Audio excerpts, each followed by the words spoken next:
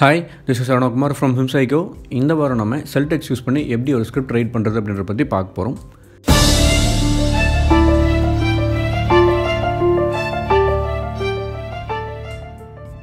நான் முன்னாடியே சொல்லியிருக்கேன், Celtx அப்படின்றது one of the best screen writing software அப்படின்னு சொல்லிட்டு. பட் சில பேருக்கு டவுட் வரலாம், அதை யூஸ் பண்ணி எப்படி ஒரு ஸ்கிரிப்ட் எழுதுறது அப்படின்னு சொல்லிட்டு. ஸோ அவங்களுக்கான வீடியோ தான் இது. ஸோ ஃபஸ்ட்டு நம்ம Celtx ஓப்பன் பண்ணிக்கலாம். ஒன்ஸ் ஓப்பன் பண்ணணுமே இந்த மாதிரியான ஒரு ஸ்க்ரீன் தான் வரும். ஸோ இதில் நீங்கள் என்ன மாதிரியான ஸ்கிரிப்டெல்லாம் எழுதலாம் அப்படின்னு சொல்லி பார்த்தீங்கன்னா, film, audio and visual, theatre, audio play, story board, comic book, நாவல், அதுபோக நீங்கள் ரீசெண்டாக எழுதின ஸ்கிரிப்ட்ஸ் எல்லாம் இங்கே வரும். சப்போஸ் உங்களுக்கு சாம்பிள்ஸ் ஏதாவது வேணும் அப்படின்னா இந்த சாம்பிள்ஸை கிளிக் பண்ணுங்கள். இதில் சில படங்களோட ஸ்கிரிப்ட் கொடுத்துருப்பாங்க. சப்போஸ் அவங்க எப்படி எழுதியிருக்காங்கன்னு நீங்கள் பார்த்தீங்கன்னா உங்களுக்கு சில ஐடியாஸ் கிடைக்கும் அப்படின்றதுக்காக. ஸோ நம்ம ஃபஸ்ட்டு ஃபிலிமை சூஸ் பண்ணலாம். இதுதான் Celtxோட இன்டர்ஃபேஸ். ஸோ ஃபஸ்ட்டு நம்மளோட ப்ராஜெக்ட் சேவ் பண்ணிக்கலாம். அதுக்கு நீங்கள் ஃபைல் மூலிமா போய் சேவ் ப்ராஜெக்ட் கொடுக்கலாம், அப்படி இல்லைனா Ctrl+S கொடுக்கலாம். எந்த ஒரு ஸ்க்ரீன் ப்ளேலையுமே ஒவ்வொரு சீன்லையும் சில முக்கியமான விஷயங்கள்லாம் நீங்கள் மென்ஷன் பண்ணணும். அதெல்லாம் என்னென்னா சீனோட ஹெட்டிங், சீனோட டிஸ்கிரிப்ஷன், அதே மாதிரி அந்த சீனில் என்ன மாதிரியான கேரக்டர்ஸ் எல்லாம் இருக்குது, அண்ட் நெக்ஸ்ட்டு அந்த கேரக்டர்ஸ் என்ன மாதிரியான டயலாக்ஸ் எல்லாம் பேசுது அப்படின்றது தான். ஸோ அதே மாதிரி இந்த சாஃப்ட்வேரில் என்னெல்லாம் முக்கியமான விஷயங்கள் கொடுத்துருக்காங்க அப்படின்னு பார்த்தீங்கன்னா, சீனோட heading, action, character, dialogue, parenthetical, transition, short and text. So இந்த ஆப்ஷன்ஸ் எல்லாம் யூஸ் பண்ணி எப்படி நம்ம ஒரு ஸ்கிரிப்ட் எழுதுறது அப்படின்றத பற்றி நம்ம இப்போ பார்க்கலாம். நான் ஃபஸ்ட்டு சொன்ன மாதிரி சீன் ஹெட்டிங் அப்படின்றது ரொம்ப முக்கியமான விஷயம்.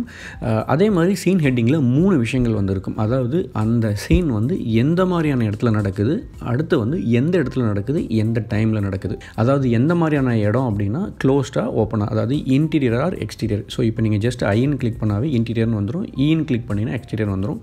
நெக்ஸ்ட் எந்த லொக்கேஷன். ஸோ இப்போ இது ஹோட்டலில் நடக்குதுன்னு வச்சுக்கங்களேன், அதனால் ஹோட்டல் ரிசப்ஷன் கொடுக்குறேன்.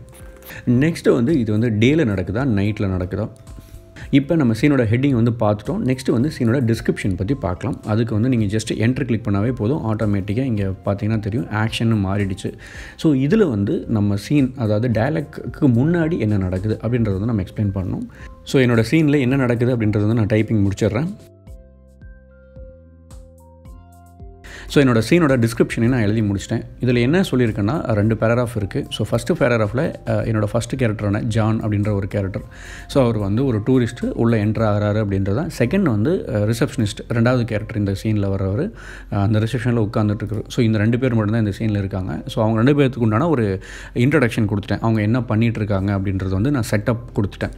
நான் முன்னாடியே சொன்ன மாதிரி 4 முக்கியமான விஷயங்கள், அதாவது சீனோட ஹெட்டிங், சீனோட டிஸ்கிரிப்ஷன், அதே மாதிரி என்ன கேரக்டர்ஸ் இருக்குது, அது என்ன டயலாக் பேசுது அப்படின்றது தான். பட் இப்போ நம்ம கேரக்டர் அந்த டயலாக்கு போகிறதுக்கு முன்னாடி ஷார்ட்டை நான் எக்ஸ்பிளைன் பண்ணிடுறேன். பட் இந்த ஷார்ட் அப்படின்றது கண்டிப்பாக நம்ம யூஸ் பண்ணணுமான்னு சொல்லி கேட்டால் அது உங்களோட சாய்ஸ் தான். பிகாஸ் ஸ்க்ரீன் பிளேல சில பேர் ஷார்ட்ஸ் எல்லாம் இருக்கக்கூடாது, அதாவது டெக்னிக்கல் விஷயங்கள் இருக்கக்கூடாதுன்னு நினைப்பாங்க, சில பேர் இருக்கணும்னு நினைப்பாங்க. ஸோ நான் இங்கே ஷார்ட்டை நோட் பண்ண போகிறேன். என்னென்னா ரிசப்ஷனிஸ்ட் பாயிண்ட் ஆஃப் வியூ, அதாவது என்னோடய ரிசப்ஷனிஸ்ட்டோட பாயிண்ட் ஆஃப் வியூவில் அந்த ஜான் அப்படின்ற கேரக்டர் முன்னாடி வராருல. ஸோ அதை நான் மென்ஷன் பண்ண போகிறேன். ஸோ நீங்கள் ஜஸ்ட்டு இந்த மாதிரி எழுதினா மட்டும் போதும், அந்த ஷார்ட்ன்ற செலக்ட் பண்ணி இது எழுதினா மட்டும் போதும். ஒன்ஸ் என்டர் பண்ணிங்கனாவே ஆட்டோமேட்டிக்காக ஆக்ஷன் வந்துடும்.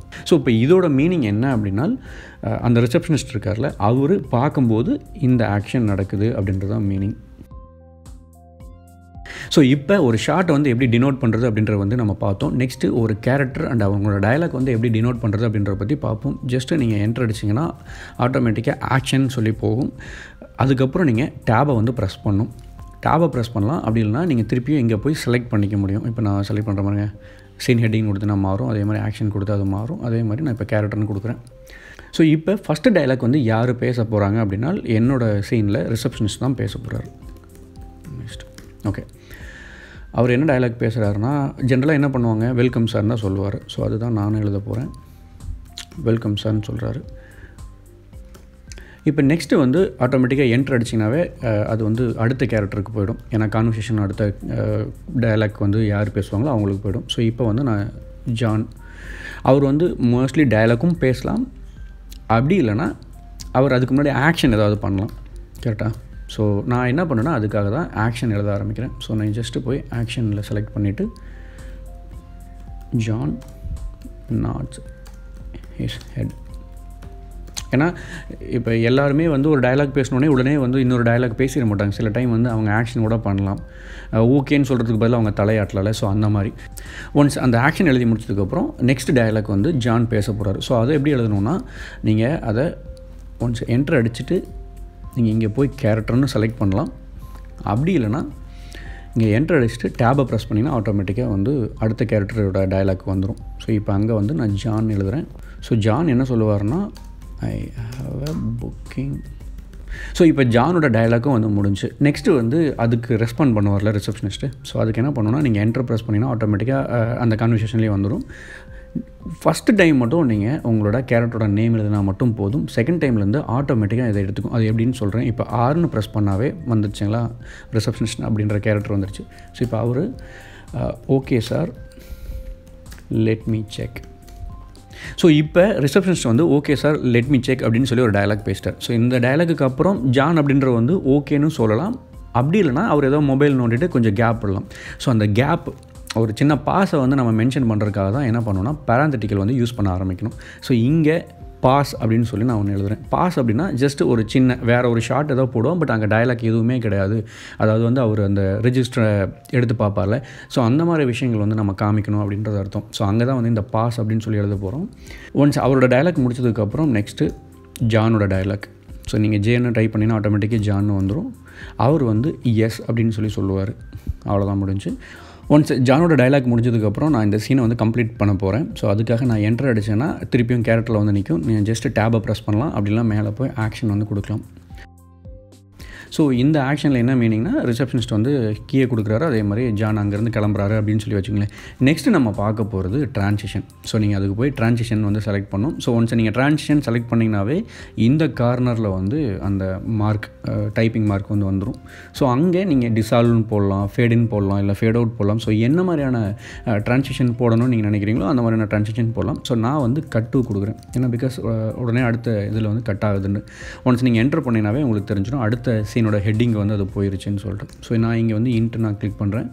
இங்கே உங்களுக்கே தெரிஞ்சிருக்கும் இன்ட்டுன்னு அது சஜஸ்ட் பண்ணும். அதே மாதிரி ஃபஸ்ட்டு சீனில் இன்ட்லேயே இருக்கிறனால திருப்பி அங்கேயே நடக்குதா அப்படின்றக்காக அதுவும் சஜஸ்ட் பண்ணும். ஸோ நான் இது வந்து வேறு இடம், அதனால் இன்ட்டை மட்டும் செலக்ட் பண்ணிவிட்டு ஹோட்டல் ஹால்வே அதே மாதிரி டே. ஸோ இப்போ இங்கே வந்து நான் திருப்பியும் அடுத்த சீனோட டிஸ்கிரிப்ஷன் வந்து நான் எழுத ஆரம்பிச்சிடலாம். இதில் இன்னொரு முக்கியமான விஷயங்கள் வந்து நான் சொல்கிறேன். இப்போ பேராந்தட்டிக் வந்து இன்னொரு யூஸ்ஃபுல்லான விஷயமாக நீங்கள் யூஸ் பண்ண ஆரம்பிக்கலாம். ஸோ அது எப்படின்னு சொல்கிறேன். இப்போ ரிசப்ஷனிஸ்ட்னு இருக்காருன்னு வைங்களேன். சப்போஸ் இவர் வந்து வாய்ஸ் ஓவரில் டயலாக் பேசுகிறாரு அப்படின்னா இங்கே வந்து நீங்கள் பேராந்தட்டிக்கல் போட்டு வாய்ஸ் ஓவர்னு போடலாம். அப்படி இல்லைனா இங்கே என்ட்ரு அடிச்சுட்டு பேராந்தட்டிக்கல் செலக்ட் பண்ணுங்கள். சப்போஸ் ஒரு கேரக்டர் வந்து என்ன மாதிரியான ஆக்ஷன் அந்த இடத்துல பண்ணணும்னு நீங்கள் நினைக்கிறீங்களோ அதை நீங்கள் இங்கே வந்து மென்ஷன் பண்ணலாம். ஃபார் எக்ஸாம்பிள் இப்போ வந்து இந்த ரிசப்ஷனிஸ்ட்டு ஃபஸ்ட்டு அவரை பார்க்கும்போது கண்டிப்பாக ஸ்மைல் பண்ணுவார். பிகாஸ் ஏன்னா அவருக்கு வந்து ஒரு கஸ்டமர், அது அவருக்கு வந்து பெனிஃபிட். ஸோ அதனால் அங்கே வந்து நம்ம ஸ்மைல்ஸ்னு வந்து ஆட் பண்ணலாம். இதுவே இவர் வந்து கோவமாக பேசுவார்னா இங்கே வந்து ஆங்கர் அப்படின்னு சொல்லி போடலாம். இந்த மாதிரி ஒரு வேளை அவர் வந்து தண்ணி குடிக்கணுன்னா இங்கே வந்து அதை மென்ஷன் பண்ணலாம். அதே மாதிரி சாப்பிடணுன்னா மென்ஷன் பண்ணலாம். டீ சாப்பிடணுன்னா, இல்லை அவர் வந்து ஏதாவது மொபைல் எடுக்கிறார், இந்த மாதிரி ஏதாவது ஒரு விஷயத்தை நீங்கள் மென்ஷன் பண்ணணுன்னா, அதாவது சின்ன விஷயங்களை நீங்கள் மென்ஷன் பண்ணால் நீங்கள் இதில் வந்து மென்ஷன் பண்ணலாம். அதை வந்து ஆக்ஷனாக எழுதணும்னு நினச்சாலும் இந்த மாதிரி நீங்கள் தனியாக ஆக்ஷன் லைனாக வந்து எழுதலாம். ஸோ இது கம்ப்ளீட்லி உங்களோட சாய்ஸ் தான். இதுக்கு இப்படி தான் எழுதணும் அப்படின்ற ரூல்லாம் வந்து எதுவுமே கிடையாது. அதுபோக சில ஸ்கிரிப்ட் நீங்கள் படிக்கும்போது ஸ்டார்டிங்லேயே ஃபேடின் அப்படின்னு தான் வந்து ஆரம்பிக்கும். ஸோ அது எப்படி கொடுக்குறது அப்படின்றதே நான் உங்களுக்கு சொல்கிறேன். ஸோ அதுக்கு நீங்கள் வந்து இந்த சீன் ஹெட்டிங் போய் ஜஸ்ட் என்டர் எடுத்துங்க. மேலே போயிட்டு ட்ரான்சிஷன்ஸ். ஸோ அது உங்களுக்கு தெரிஞ்சிருச்சு. அந்த கார்னருக்கு போயிடுச்சு. இங்கே வந்து நான் ஃபேடின் கொடுக்குறேன். ஃபேடின் கொடுத்து இந்த கோலன் கொடுத்தீங்க அப்படின்னா இப்படி தான் ஆரம்பிக்க போகுது அப்படின்றது அர்த்தம். ஸோ நம்ம இது வரைக்கும் என்னெல்லாம் பார்த்தோம் அப்படின்றத திருப்பியும் நான் ரீகால் பண்ணுறேன். ஸோ இது வந்து சீனோட ஹெட்டிங் நம்ம வந்து பார்த்துட்டோம். அதே மாதிரி இது வந்து ஆக்ஷன். ஸோ இங்கே வந்து தெரியுது பார்த்தீங்களா. ஸோ இது வந்து ஷார்ட். அதே மாதிரி இதனோட ஆக்ஷன். ஸோ இது வந்து கேரக்டர். இது வந்து பேராந்தட்டிக்கல். அதே மாதிரி இது வந்து டயலாக். ஸோ மோஸ்ட்லி நம்ம எல்லாத்தையும் பார்த்துட்டோம். டெக்ஸ்ட் அப்படின்றது வந்து இதே மாதிரி தான். ஸோ நீங்கள் ஏதாவது உங்கள் ஸ்கிரிப்டில் நீங்கள் டெக்ஸ்ட்டை வந்து ஆட் பண்ணோம் அப்படின்னு நினச்சால் அதை வந்து நீங்கள் அந்த டெக்ஸ்ட் மூலிமா ஆட் பண்ணிக்கலாம். ஸோ அது வந்து ஒரு பெரிய விஷயம் கிடையாது. அண்ட் நெக்ஸ்ட்டு நீங்கள் தெரிஞ்சுக்க வேண்டிய இன்னொரு முக்கியமான விஷயத்தை பற்றி பார்க்கலாம். ஸோ அதுதான் வந்து டைட்டில் பேஜ். ஸோ அதுக்கு நீங்கள் டைட்டில் பேஜ் வந்து கிளிக் பண்ணுங்கள். ஸோ இதில் உங்கள் படத்தோட டைட்டில் என்ன அப்படின்றத வந்து நான் மென்ஷன் பண்ணணும். நான் ஜஸ்ட்டு ஒரு சாம்பிளுக்கு 0 Part 2ன்னு கொடுக்குறேன்னு வச்சுக்கோங்களேன். நெக்ஸ்ட்டு அதை யார் எழுதுகிறாங்க அப்படின்றது நான் என் பேர் எழுதிக்கிறேன். நீங்கள் உங்கள் பேர் எழுதிக்கங்க. பேஸ்ட் ஆன் அது எதுவும் கிடையாது. ஸோ நெக்ஸ்ட்டு வந்து முக்கியமானது காப்பிரைட்ஸ். இப்போ நான் காப்பிரைட்ஸ் வாங்கியிருந்தேன்னா எந்த கம்பெனி பேரில் காப்பிரைட்ஸ் வாங்கியிருக்கேன், அதே மாதிரி எந்த டைமில் வாங்கினேன். இப்போ ஏப்ரல் 2020 வாங்கியிருக்கேன்னு வச்சுக்கங்களேன். அது அப்படி மென்ஷன் பண்ணணும். அது நெக்ஸ்ட்டு வந்து உங்களோட ஸ்கிரிப்ட்டு எல்லா டைமே நீங்கள் தான் அனுப்பணும் அப்படின்றது கிடையாது. சில டைம் வந்து இப்போ நீங்கள் ஒருத்தருக்கு அனுப்புகிறீங்க உங்கள் ஃப்ரெண்டுக்கு, அவர் இன்னொருத்தருக்கு ஃபார்வர்ட் பண்ணலாம், ஒரு ப்ரொடியூசருக்கு ஃபார்வர்ட் பண்ணலாம். பட் அவங்க படிச்சுட்டு அந்த ஸ்கிரிப்ட் பிடிச்சதுக்கப்புறம் உங்களை காண்டாக்ட் பண்ணணும்னா அவங்க என்ன பண்ணுவாங்க? ஸோ அந்த மாதிரி இடத்துல தான் வந்து இந்த கான்ட்ராக்ட் இன்ஃபர்மேஷன் அப்படின்றது வந்து ரொம்ப முக்கியமான ஒரு விஷயம். ஸோ முடிஞ்ச அளவுக்கு உங்களோட மெயில் ஐடியும் உங்களோட கரெக்டான ஃபோன் நம்பரையும் வந்து இங்கே கொடுங்க. ஸோ இது வந்து என்னோடய ஃபோன் நம்பர் கிடையாது, நான் சும்மா ஏதோ ரேண்டமாக கொடுத்தேன். ஸோ நெக்ஸ்ட்டு நீங்கள் தெரிஞ்சுக்க வேண்டியது உங்களோட ஸ்கிரிப்டை நீங்கள் எப்படி பிடிஎஃபாக வந்து அவுட் எடுக்கிறது அப்படின்றது தான். ஸோ அதுக்கு இந்த டைப் செட் பிடிஎஃப் அப்படின்றத வந்து செலக்ட் பண்ணுங்கள். பட் நீங்கள் பிடிஎஃபாக நீங்கள் எடுக்கணும்னா கண்டிப்பாக உங்களோட சிஸ்டம் வந்து நெட்டோட கனெக்ட் ஆகிருக்கணும், அதாவது இன்டர்நெட்டோட கனெக்ட் ஆகிருக்கணும். ஸோ இப்போதைக்கு என்னோட கனெக்ட் ஆகலை. ஸோ உங்களுக்கு தெரிஞ்சிருக்கும் எரர் மெசேஜ். ஸோ நான் வந்து கனெக்ட் பண்ணுறேன். ஸோ இப்போ வந்து என்னோடய இன்டர்நெட்டை வந்து நான் கனெக்ட் பண்ணிட்டேன். கனெக்ட் பண்ணி முடிச்சதுக்கப்புறம் நீங்கள் ஜஸ்ட்டு இந்த ஆப்ஷன் வந்து கேட்கும், அதாவது ஸ்டுடியோஸ் வந்து பர்ச்சேஸ் பண்ணுங்கள் அப்படின்ட்டு. நீங்கள் டிஸ்மிஸ் மட்டும் கொடுத்தா போதும். ஸோ இப்போ நம்மளோட கம்ப்ளீட் ஸ்கிரிப்ட் வந்து இங்கே வந்துருச்சு. ஸோ ஃபஸ்ட்டு நம்மளோட டைட்டில் பேஜ் இது. நெக்ஸ்ட்டு நம்மளோட எழுதின ஸ்கிரிப்ட் வந்து இங்கே வந்துருச்சு. நான் ஆல்ரெடி சொல்லியிருக்கேன், ஒரு ஃபுல் பேஜ் நம்ம ஒரு ஸ்கிரிப்ட் எழுதியிருந்தோம் அப்படின்னா அது வந்து 1 minute அப்படின்றது மீனிங் அப்படின்னு சொல்லிட்டு. ஸோ இப்போ இதிலிருந்து உங்களுக்கு தெரிஞ்சிருக்கலாம், இது வந்து கிட்டத்தட்ட ½ பேஜுக்கு மேலே வந்து போயிருக்கு. ஸோ இப்போ இதிலிருந்து நான் என்ன தெரிஞ்சுக்கலன்னா, இந்த சீனோட லென்த் ஸ்க்ரீன் டைம் வந்து 30 செகண்ட்ஸ்லேருந்து 45 செகண்ட்ஸ் வரைக்கும் இருக்கிறதுக்கு உண்டான வாய்ப்புகள் இருக்குது அப்படின்றது தான் மீனிங். ஸோ இது மூலிமா தான் உங்களோட ஸ்கிரிப்டோட டியூரேஷன், அதாவது உங்கள் படத்தோட டியூரேஷன் வந்து நீங்கள் கால்குலேட் பண்ணிக்க முடியும். ஸோ நெக்ஸ்ட்டு இந்த 2 சைட்லேயும் உள்ள ஆப்ஷன்ஸ் எல்லாம் என்ன அப்படின்றத பற்றி பார்க்கலாம். ஸோ இது வந்து கம்ப்ளீட்டாக உங்கள் ப்ராஜெக்டோட டீட்டெயில்ஸ். ஸோ இப்போ 0 சாம்பிள் அப்படின்றது நம்மளோட ப்ராஜெக்ட். அதே மாதிரி நம்ம ஒவ்வொரு டைமும் டிராஃப்டாக எழுத ஆரம்பிப்போம். இப்போ வந்து நான் எழுதியிருக்க ஃபஸ்ட்டு டிராஃப்ட் வைங்களேன், இதில் சேஞ்சஸ் பண்ணால் அது செகண்ட் டிராஃப்ட். ஸோ நம்ம இதுலேயே, அதாவது இந்த ஸ்கிரிப்ட்லேயே சேஞ்ச் பண்ணிட்டு இருந்தால் நான் என்னெல்லாம் சேஞ்ச் பண்ணேன் அப்படின்னு சொல்லி எனக்கு தெரியாமையே போயிடும். ஸோ அந்த மாதிரி டைமில் தான் இதை வந்து டிராஃப்ட் 1, இன்னொன்று புதுசாக இதவே வந்து காப்பி பண்ணி போட்டு அதை டிராஃப்ட் 2, இந்த மாதிரி எத்தனை டிராஃப்ட் போதோ அந்த அளவுக்கு டிராஃப்ட் பண்ணிக்கலாம். ஸோ நெக்ஸ்ட்டு வந்து சீன்ஸ்.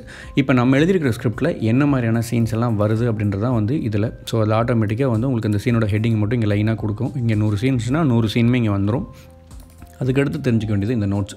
இப்போ நம்ம ஒவ்வொரு இடத்துலையும் ஏதாவது ஒரு நோட்ஸ் வேணும். இப்போ இந்த இடத்துல வந்து சிஜி ஷாட்ஸ் வரப்போகுது, இல்லை இந்த இடத்துல எனக்கு இந்த மாதிரியான காஸ்ட்யூம் வேணும், இங்கே வந்து செட் ஒர்க் இப்படி இருக்கும். ஏன்னா நம்ம ஸ்கிரிப்ட் எழுதும்போது நிறைய விஷயங்கள் நமக்கு தோணும். ஒன்ஸ் அந்த ஸ்கிரிப்ட் எழுதி முடிச்சு ஒரு 2 மாதம் 3 மாதம் ஆகும்போது நமக்கு அது மறக்கிறதுக்கு உண்டான வாய்ப்புகள் இருக்குது. ஸோ அந்த டைமில் நீங்கள் இங்கேயே வந்து நோட் பண்ணி வச்சுக்கலாம். ஸோ நீங்கள் ஜஸ்ட் ஆட் நோட்ஸ் போட்டு அங்கே என்னெல்லாம் ஆட் பண்ணணுமோ அதெல்லாம் ஆட் பண்ணிக்கலாம். அதே மாதிரி பிக்சர்ஸோ இல்லை மற்ற மீடியாஸ் எதாவது ஆட் பண்ணாலும் ஆட் பண்ணிக்கலாம். Next break down. இப்போ இதில் என்ன மாதிரியான கேரக்டர்ஸ் எல்லாம் இருக்குது அப்படின்றது வந்து உங்களுக்கு ஈஸியாக அதுவே பிரேக் டவுன் பண்ணி கொடுக்கும். ஸோ இந்த மாதிரி ஒவ்வொரு விஷயங்களையும் வந்து நீங்கள் வந்து இது யூஸ்ஃபுல்லாக யூஸ் பண்ண ஆரம்பிக்கலாம். பட் என்னை பொறுத்தளவுக்கு வந்து ரைட்டிங் அப்படின்றது வந்து பெரிய கஷ்டமான விஷயங்கள் கிடையாது. பட் நீங்கள் எந்த அளவுக்கு விஷுவலைஸ் பண்ணுறீங்க அப்படின்றது அதில் ரொம்ப முக்கியமான விஷயம். இது ஜஸ்ட் சாஃப்ட்வேர் தான். இதுக்கப்புறம் நீங்கள் அதை எப்படி திறமையாக யூஸ் பண்ணுறீங்கிறது தான். ஸோ நீங்கள் கண்டிப்பாக இதை யூஸ் பண்ணி பாருங்கள். பழக கண்டிப்பாக உங்களுக்கு இந்த சாஃப்ட்வேர் பிடிக்க ஆரம்பிக்கும். அதே மாதிரி டைப் பண்ணுறது ரொம்ப ஈஸியாக இருக்கும். பட் சில பேருக்கு டவுட் வரலாம், இதெல்லாம் எப்படி தமிழில் எழுதுறது அப்படின்ட்டு. ஸோ அதுக்காக நான் ஒர்க் பண்ணிகிட்டு இருக்கேன். கூடி சீக்கிரம் அதை இன்னொரு வீடியோவாக நம்ம பார்ப்போம். அதுபோக செல்டெக்ஸ் வந்து கரண்ட்டாக வந்து ஆன்லைனில் ஒர்க் பண்ணுற மாதிரியான மாடல் தான் வந்து மார்க்கெட்டில் அவைலபிள். ஆஃப்லைனில் ஒர்க் பண்ணுற சாஃப்ட்வேர் வந்து இப்போ கிடையாது. பட் நீங்கள் யூஸ் பண்ணணும்னு நினச்சிங்கன்னா அதுக்குண்டான லிங்க் வந்து டிஸ்கிரிப்ஷனில் கொடுத்துருக்கேன். ஸோ நீங்கள் அதில் போய் டவுன்லோட் பண்ணி நீங்கள் யூஸ் பண்ண ஆரம்பிச்சுக்கலாம். அண்ட் இந்த ஸ்க்ரீன் ப்ளே வந்து எழுதியிருப்பேன் சில விஷயங்கள், அதாவது எப்படி இதிலலாம் நோட் பண்ணுறது, அதே மாதிரி எதுக்கு நான் வந்து இதை கேப்ஸில் கொடுத்தேன், இந்த மாதிரியான நம்பர்ஸ், அதாவது 28 வயசு ஏன் இப்படி டினோட் பண்ணேன், அதே மாதிரி டேக்கு பதிலாக வேறு எதாவது கொடுக்க முடியுமா. ஸோ நிறைய டவுட்ஸ் இருக்கும். அது எல்லாமே நெக்ஸ்ட் வீடியோவில், அதாவது ஸ்க்ரீன் ப்ளே வீடியோவில் வந்து நம்ம பார்ப்போம். அது வரைக்கும் உங்கள்கிட்ட இருந்து விடைபெறுவது சரவணகுமார்.